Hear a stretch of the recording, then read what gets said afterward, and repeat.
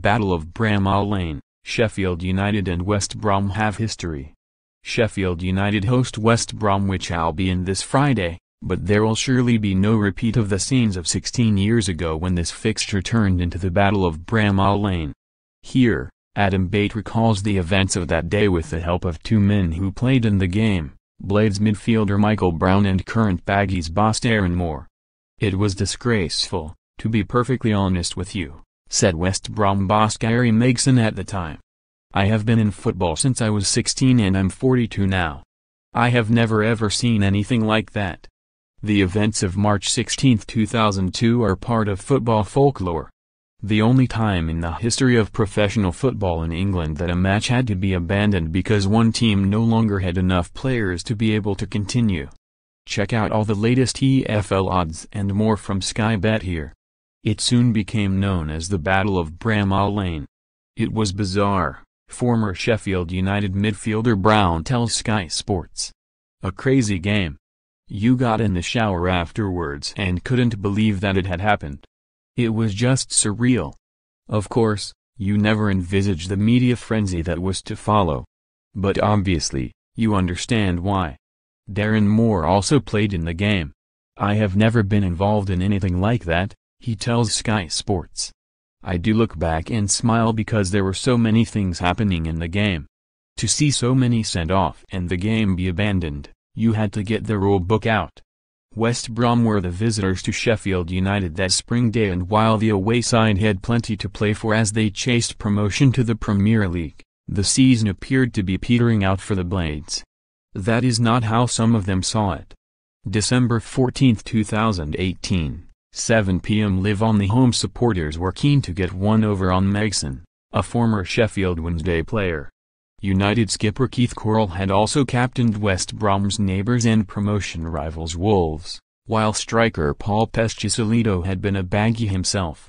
More pertinently, so had the man on the bench for the home side, George's Santos. Santos had history with West Brom midfielder Andrew Johnson.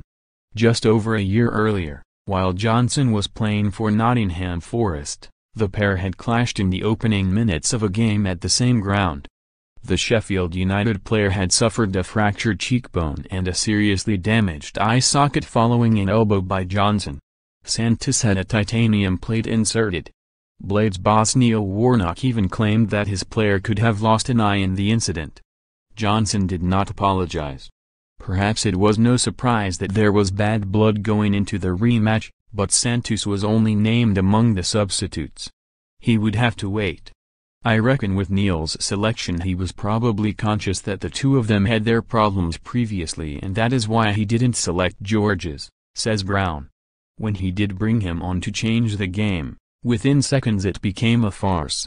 Sheffield United's problems had begun when veteran goalkeeper Simon Tracy was sent off early in the game.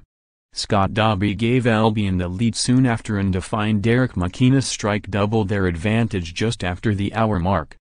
That was the catalyst for Warnock to turn to his bench and bring on Santos together with Cameroon international striker Patrick Suffo. It didn't take long for them to make an impact. Santos launched himself at Johnson at the first opportunity. It was a shocking tackle that could easily have badly injured his opponent and the red card was inevitable. In the melee that ensued, Suffo had butted McInnes right in front of the referee and he too was sent off, thus reducing Warnock's side to just 8 men.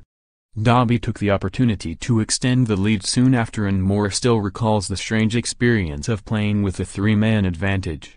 "I have to laugh because it's the only game I ever got a rollicking from the manager," he explains. "I put my foot on the ball because I had nobody to mark up front as a big centre-half. I was just thinking that I'd conserve some energy for the next game, but the manager wanted us to boost the goal tally. I wasn't thinking about it at the time, so I got an almighty rollicking." Megson was eyeing a thrashing, but it was not to be. There remains much debate about what happened next. What we do know is that Brown and Rob Ullathorne both left the pitch with injuries, reducing Sheffield United to 6 men. Referee Eddie Wolstingholm had no choice but to abandon the match. Some have since suggested skullduggery. Megson accused certain people of instructing players to go down and blamed one man, not Sheffield United. Warnock, a qualified referee, was the target of his counterpart sire. "I wouldn't imagine Gary will be having a drink with me tonight," he said afterwards. But not many managers do. The truth was that the injuries were genuine enough. Olathorn missed the next 4 games with a hamstring problem and, though Megson had insisted that he was not injured, Brown went on to miss the rest of the season. He said that Neil had done this and that, and I had just walked off the pitch, remembers Brown. "I went over to the referee and told him I had to go off. He gave me his blessing and it said that in the report. I had torn my hernia. It was a nightmare for me personally." Megson never said he got that wrong, which was a bit disappointing for me. In the aftermath, Sheffield United were fined and there were 6-game bans for Santos and Suffo. Both were transfer listed and neither player represented the club ever again. For more on the Battle of Bramall Lane, listen to the Not the Top 20 podcast special about the match. As for West Brom, they were eventually awarded the 3 points almost a week later and would eventually go on to secure automatic promotion ahead of rivals Wolves. "We were awarded the win on the night we won 1-0 at Nottingham Forest," recalls Moore. "So psychologically it was a turning point for the rest of the division and a sweetener for us.